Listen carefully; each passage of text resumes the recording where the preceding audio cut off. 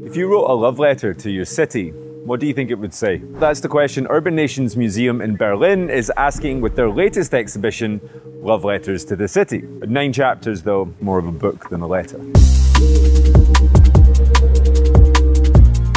Examining graffiti and street art culture through the lens of gentrification, advertising, the dirty and the pretty, this show aims to create a framework to spark dialogue that goes beyond the confines of these museum walls. So join me now as we try to figure out what exactly all that means, and we get to the heart of this love letter and meet some of those writing it. I was feeling frustrated with some parts of the city, so I decided to write it a love letter.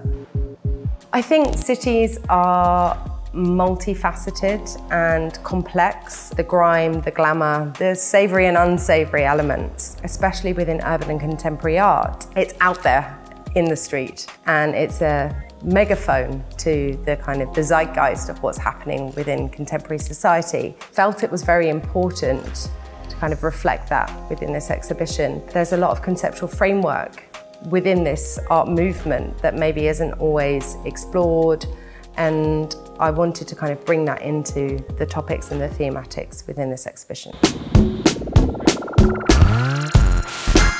The opening weekend, we have Willow Street Festival, where we have an extended programme of musicians, workshops, skate ramp, floating murals, artists painting on the streets, all with the stellar facade from Lady Pink. The concept of my mural here on the facade of Urban Nation is a lounging brick woman. I've done a series of brick people. I thought it was fitting for the theme of love letters to the city to have a brick woman as a building, as part of the city, the way you would love a city, like a sensuous, sexy woman. Well, I think that in particular with Urban Nation, I like the fact that there is a museum that showcases and puts the spotlight on these artists that have not been recognized for a long time. I think it's an amazing panoply of different directions, and I was surprised at the variety. The quality of the installations is outstanding. Really, they take it the extra mile or kilometer. I want to remind people with this exhibition that public space should serve in the public interest. Whether that's the billboards that you're confronted with, whether that's kind of, you know, the heartbeat of your city, I think that the freedom of speech here is something to be protected. The love letter to the city, especially within the context of Berlin, painting here in public space has a very different political meaning than I think in other cities. As we all know, street art doesn't live inside a museum. It breaks out into the wild, and this is exactly where it's supposed to be. It really looks like Urban Nation have taken this into consideration with their programming. A key word in all this is participation. I'm on my way to meet the Korean artist, Jazoo Yang, to do that very thing.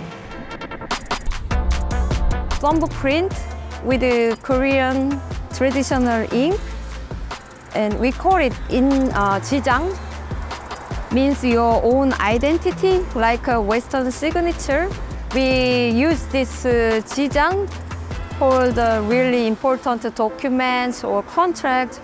In Korea, it's very important meaning. Printing thumbprint is very simple action. Do this simple action, people just start to open their mind, and then we just start to talk each other and more personal story. So I like this project because it's really good project to meet people. For me, why I love street art and urban art in particular is because it's art for everybody. You know, you don't have to have like knowledge about art, or you don't have the money to pay the entrance to get in somewhere. So it's free for everybody, and also free to have interaction with it, you know. Like I question myself what street art is. What is the role of artists in the city? I don't know. Maybe we're useless. Maybe we have no sense. Maybe it's just a little bit like a clown in the Middle Ages.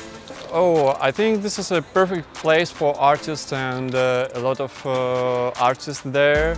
So for me, the street art is like to get people to stop, you know, and look around. For me, it's kind of the only way to talk about several things. It's much more than words.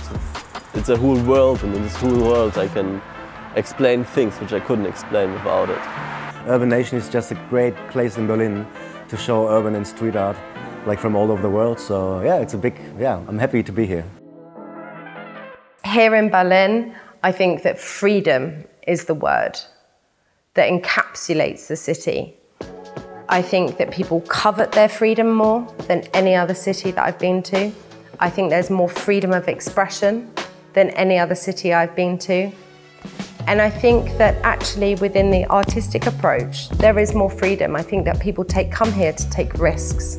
Throughout all the discussions I've had here in regards to the role a museum would play in the world of street art and graffiti, if you strip everything away, Love Letters to the City keeps the spirit of street art alive by educating visitors on the areas less explored and acknowledged throughout street art history and encouraging participation to take this knowledge and to go get active on the streets. And that fact alone should be worth a visit.